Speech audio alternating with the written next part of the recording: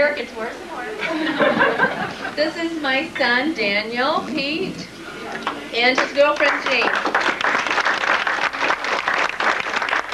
He's very shy also, kind of runs in the family. We appreciate your family being here to enjoy this evening with you, and we also appreciate everyone taking the time to be here to celebrate with us. What I'd like to do now is Lori Hamilton has a few words that she would like to say. Turn the time on. Thank you. Diane, first I want to thank you. You're the one that hired me, so if it wasn't for you, I wouldn't be working for ComEd and know all these people. And I'm chosen here by the clerks to say a few words, to say how much we've enjoyed working with you. We wish you a happy retirement.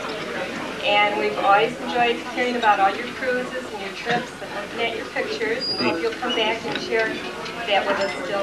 How about my grandchildren? Oh, your grandchildren. We like listening to them on the telephone on your answer. A couple of times I think we deleted them. Oh, yeah, right. Before you got back and we got in trouble. But do you remember when you were the word processing supervisor? Oh, We yeah. had lots of fun in there. And when Tywayne and I worked nights, some of the things that we did to the girls on day, we would sometimes switch their desk drawers all around. One time we tied some tennis shoes up on the ceiling.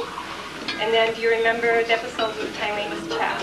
Yes, that was our favorite. That was our favorite, yeah. The girls on the day decided they wanted to play a joke on Tywayne.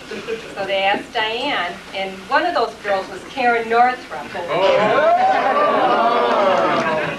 And so they asked Diane if she would, when it was payday, to keep Tywayne's check and tell him it didn't come in and he wouldn't get it for a couple of weeks. So as soon as the girls left on Wednesday, Diane could hardly wait for them to leave. She told Tywayne and I what their plan was, and maybe we should turn this joke back onto the girls. And so with Diane's guidance, Tywayne and I started plotting and planning what we could do. And so she got his check out, and we opened it very carefully, and we made a Xerox copy of his check, put it back, the copy in the envelope, sealed it up. Diane took charge of that. Tywayne got his regular check. We went home. The next day, the girls were antsy all day long waiting for Tywayne and I to come in to work because they wanted him to ask for his check. So we come in, right away, he says, Diane, I need my paycheck. Oh, Tywayne, I'm sorry, but yours wasn't in the batch. And they said, if I won't be here for about 2 weeks, I need it. I want it. I can't wait 2 weeks. I have bills to pay. And he was just ranting and raving, just having a fit. And the girls were loving it because they thought, wow, we really got him. Right. So then Diane goes and she brings out the check and gives it to Tywayne, and he just throws it on the desk. He was so mad. He says, I don't think this was funny at all.